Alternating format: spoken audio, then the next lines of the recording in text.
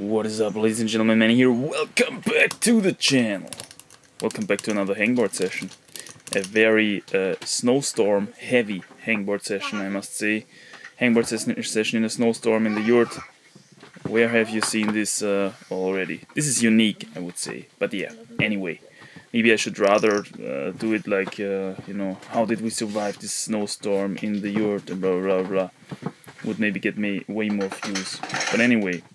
So we are doing some warm-up hangs here, just statically, you know, dead hang style. Fingertips felt kind of hard and, you know, slippery at the beginning of the session, so that's why it took me a little while to get into the flow. But once I had it, we made gains again, man. It was beautiful. And I also used a little bit of water, actually, on my fingertips. So in the yurt, we've got a very dry climate from the heating and stuff. And I think that in combination with the smooth wooden holes and stuff of this hangboard, it's kind of hard to make your fingers stick.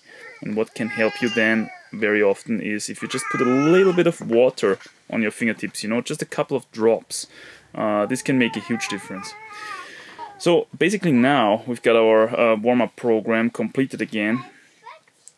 You've seen the one-armer attempts again. It looks pretty much the same, although I must say that the left hand performed significantly or a little bit more solid than previously, I have the feeling, in this session number 4. And what I'm doing here is basically just do a couple of reps, you know, pull-up reps, actual pull-up reps with the 3 fingers open and the 4 fingers half crimped, my 2 training grips. And now we're basically starting with actual training sets, I would say. 1, 2, and even almost 3 reps on the 3 fingers half grip, which was almost matching my previous personal best. And now we're starting also with the bonus weight on the 4 fingers half grip. That's 13 kilograms of bonus weight, 1 and 2. So it always takes a little while until the, you know, the actual power kicks in. If you increase the difficulty, bigger rest now, and starting this time with the 4 fingers half crimp and bonus weight. Let's take a look. 1, 2, 3, actually quite solid, and 4. So there goes a new PB, down goes a new PB. Great, almost at 5. You know my policy. 1, 2, 3, and 4 as well on the 3 fingers open. Yeah, so again we see the difficulty, or the strength is about 13 kilograms difference, I would say. 3 fingers open versus 4 fingers half crimp. My policy is that if I can do 5 reps or more at a certain difficulty, so at a certain bonus weight or stuff like that, I can increase the bonus weight. Yeah, so we're pretty close here with the 3 fingers open and the 4 fingers half crimp with 13 kilograms of bonus weight to 5 reps, right? We already got 4 reps in each of those. That means we will soon, if the trend continues, be allowed to actually increase the bonus weight. Put some bonus weight, after all, on the 3 fingers open, and even more bonus weight on the 4 fingers half crimp. Yeah, so I got another 4 kilogram dumbbell, not dumbbell, but this stupid, you know, kettlebell thing laying around here on the floor, waiting to be used finally on the 4 fingers half crimp. But since I was so weak so far, I couldn't really use it.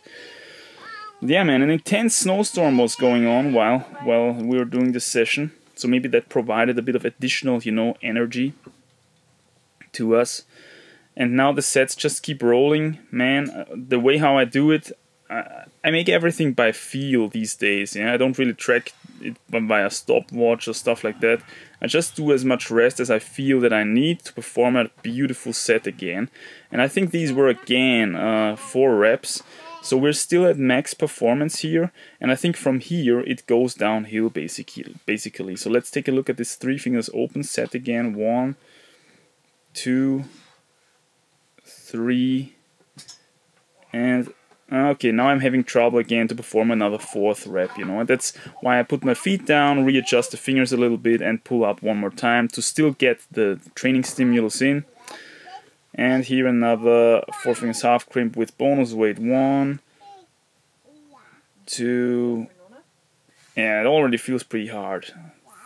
Not even 3 reps anymore, yeah. So there is this significant point in your session where performance goes down, and I think it does not make a lot of sense to prolong the session much more beyond this point. Yeah, that's why what I'm doing here is I'm dropping the bonus weight, doing a couple of you know, finishing pull-ups just to, and this is just one set, okay, one set of fading out finishing pull-ups without any bonus weight, yeah, that's what I do. Then the session is finished. Okay, that's it. We did the cool down pull-ups.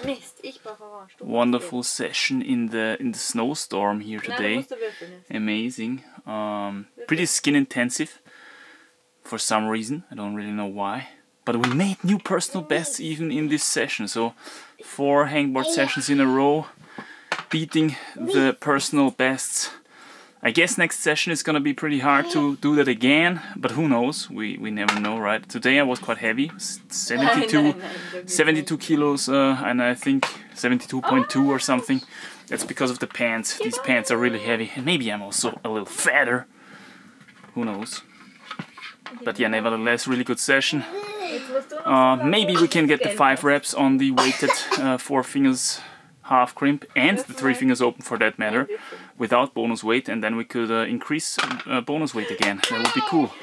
But yeah, the weather looks not so outdoorsy. Maybe we're gonna do another hangboard session here real soon. Who knows? We gotta bridge the outdoor gaps, right? But yeah, stay strong and free somewhere out there. It's going uphill. I'll see you soon.